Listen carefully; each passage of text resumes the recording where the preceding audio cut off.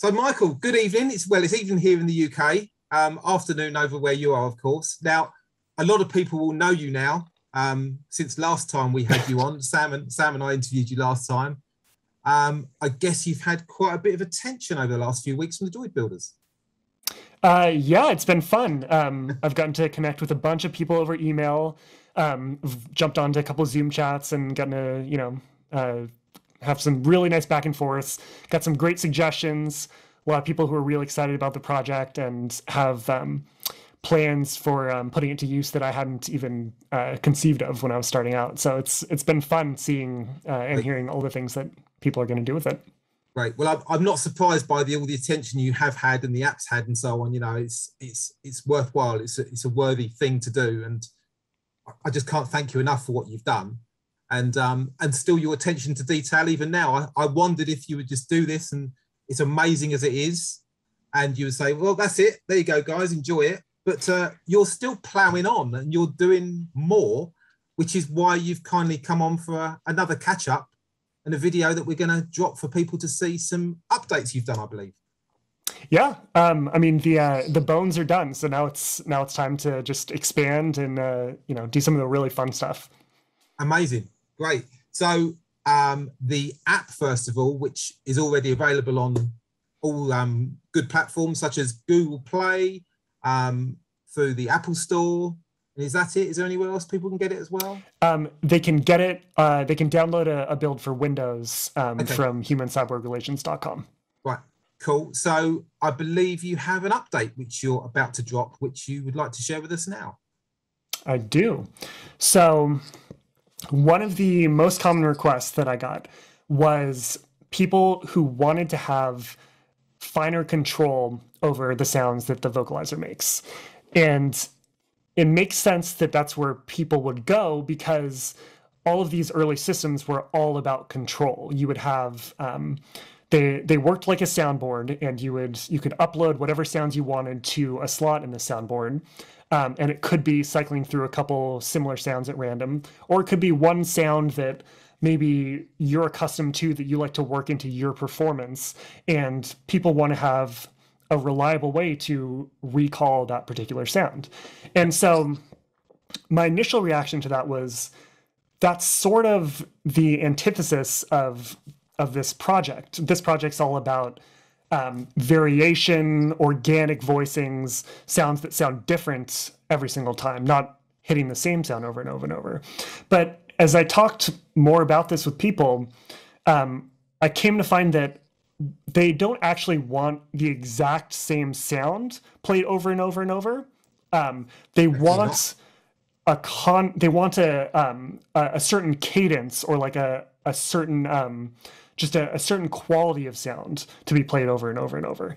And if the software can allow them to play a sound with that cadence, but in a way that's still varied and fresh every single time, it achieves what they want. They still get control over the sort of sound they want, but it's still, you're still getting the magic of this software, which is in its ability to produce these sounds that are just so living, and just can help your builds connect with people in person in real time in a way that a simple soundboard can't. And it's really it's similar to, so if you think of how video games used to sound, say in the early 90s, you would hear the same sound over and over and over because of hardware limitations. You would hear, you'd be beating on some enemy and you'd hear over and over and over. And a very important evolution in game sound that came along with the evolutions in graphics that we all obviously are aware of and know, was the ability to vary those kinds of sounds for a more organic experience. And as with Droid Audio, it's not necessarily one of the first things you'd point to when you talk about improvements in generations of video games, but it's something that's had an equally important effect as the visual side of those improvements in creating just a rich and a living experience. Right, I see. So what you're saying is basically that, it's still important, I think, that your software is still generating these random sounds, but what you're doing now is giving people a little bit more control over a sound they may like the sound of, which they want to repeat, but not exactly the same. So exactly right. Okay, right. So it's like an audio pattern. They like the length of it maybe and the pattern of it. They still want to make it, well, your software is designed to make it still variable. So you've added this to the app, I guess, have you? That's right. So here is what that looks like. So this, everyone will recognize. This is the main interface. And these are the emotional stimulus buttons. If we scroll over to the memory bank, you'll see this is a little bit different now. So we now have more memory slots because they're an important component of this new feature. And we also have this option to choose between strict playback and organic playback. And I'll demonstrate how that works in just a second. So here is the big page that delivers this feature people are requesting. This is, I call it the script menu, like like you're writing a film script. And it's basically an audio sequencer built into the R2 vocalizer. So you have your list of sound categories over here. Let's start with a bird song. And let's start with, let's just pick birdsong D. So that's birdsong D. You hear it get vocalized. You could check out some other bird songs if you're not sure which one you want. But we're going to go with D for now. So we're going to lock in that sound. Question, Michael. When you're saying selecting the chipmunk sound, is that going to be the same chipmunk sound every time, or is that a random chipmunk sound? No, it's so this is kind of the header for category, and then when you select chipmunk, you see all of the different, every single one of these is a different chipmunk word. Yeah, okay, yeah. That's a good question. Pay attention. I've got you. Yeah, okay. No, we're good. So we've locked in our birdsong D, and so now we could pick another sound to come after that. So maybe we feel like we want an alarm, so let's go with alarm A, and we can hear how that sounds all played back. And it's a little awkward because right now there's no pause in between those two words. So that's where this slider comes into play. So we can adjust the gap in between words. So I'm sorry, Michael, I'm laughing, but this is unbelievable. I'm blown away yet again.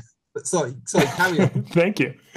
So that's a nice vocalization, but if you're a real R2 speech buff, you might notice that those two particular words, no one will notice this, but no one will actively notice it, but your intuition might say something is a little bit strange about this pairing of words or the timing. So you could do this, but maybe you want to leverage the power of the software's grammatical artificial intelligence to help you create a more standard, more cohesive sort of R2 vocalization. So here we have our birdsong D. Let's say instead of picking a random alarm, you'll notice if you scroll down to some of these categories, some of them appear green. Yeah. And what that tells you is there's a word, at least one word within each of those categories that is allowed to follow the birdsong D that we chose initially, according to R2's rules for grammatical speech. So let's check out the whistles. So there are a bunch of them here that are going to work. So let's try whistle C. So that's like that feels a little more familiar. And the other thing we can do in here is we can adjust this gap, and when you're using a word that is a typical sequence, so for example, a word that would come after another particular word, as we are in this case, this little incandescent light over here in the bottom right will light up when you've selected a gap that is within the acceptable range. So we can see there's a little range in here. These usually come in pretty quick succession is what this is telling us. So let's pick somewhere in that range.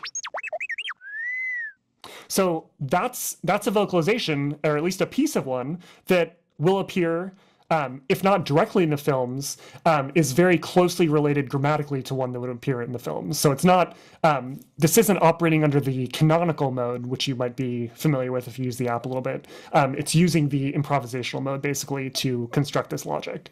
So, okay, we've got those two. Let's just blast through and pick a couple other quick ones. And we're going to go typical gaps each time.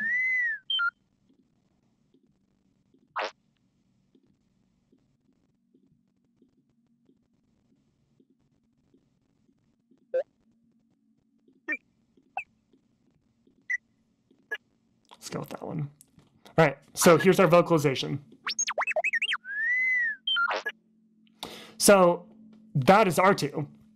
And once we have that, we can go back here to the memory panel and we can save it. And I'm gonna, just for simplicity, trim this down a little bit. So here's what we have. And I'm gonna save this to slot 1. And now if we play this back with strict playback, we're going to hear the exact same vocalization every single time. So you have that option if you do want that effect. But the magic of the software comes into play under this organic playback option. And what this does is it uses the software's intelligence to create enough variation that each vocalization sounds organic, sounds alive, but still captures the same cadence of the vocalization that you scripted. So here again is the original. And here's some organic vocalizations.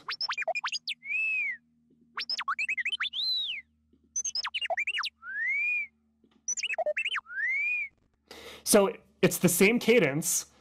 It's roughly the same length. There's going to be a little bit of variety in there, but every single time it's going to sound a little bit different. And so now you have a way to, if you wanted for some kind of comedic effect to play the same sound back to back over and over, you're still going to get that same effect, but you're going to have a living, breathing, organic vocalization that's subtly different every time and doesn't sound like you're just hammering on a soundboard from an early 90s video game. So that is the power of the scripting interface. That's fantastic. That is so good. Really, can I just ask, where you're saving the audio files, if you find a nice file that you like and the right length, if for any reason you're trying to get a particular length of audio for R2, when you do the random sound still on your saved audio, will it stay around the same sort of length? Yes. Yeah. It's going to be, I could look up mathematically kind of what the limits would be. The amount of variation is going to depend on, every single word is going to have a different kind of range of possible variations, but it's going to stay roughly within the same range, probably within, maybe, well, it also is going to depend on the length of your vocalization, because if you have scripted a vocalization that's a minute long, technically there's nothing stopping you from doing that, then obviously it's going to scale as a percentage of the total length, the possible variability. Yeah. But for the most part, you're going to get something back that, for all intents and purposes, functions the same way as the thing you put in. Gotcha.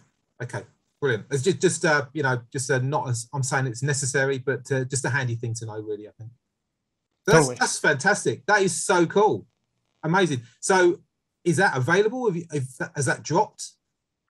Yes, it is now available. And if you hop into your favorite store in your update page, you should be able to find it and start messing around with it.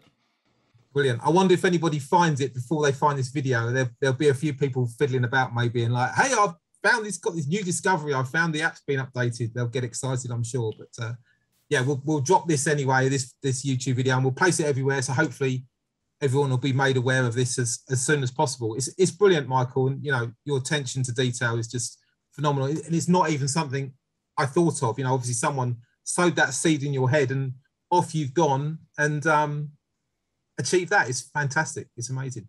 So what next? What else have you been up to? What else? So, good question. Another common request has been from people who have built other astromechs from Star Wars, or who maybe have designed their own astromechs and want to be able to use a system like this for a droid that is an R2. which is kind of an understandable question to ask and next step to want to take. And so with that in mind, I have come back with... Michael, you've got so much to show me now. I know, you've just shown us one section of work you've been on, but I think what we'll do is we're going to release that you've just shown. And I think the next part we'll release in a week or two's time. Is that okay with you? Rather than bombard people with all these amazing things you've done, these 3 things that you've done, let's just do one at a time. So can we release it in a week or two's time, maybe, do you think? I think that's a great idea. Cool. Let's do it. Yeah, that's brilliant. So rather than bombard people with everything, tune in and subscribe and just keep an eye on the YouTube channel. And there'll be another video, which we are shooting now, but rather than drop it all in one go, stay tuned and it will drop very soon. Good man. Thank you, Michael.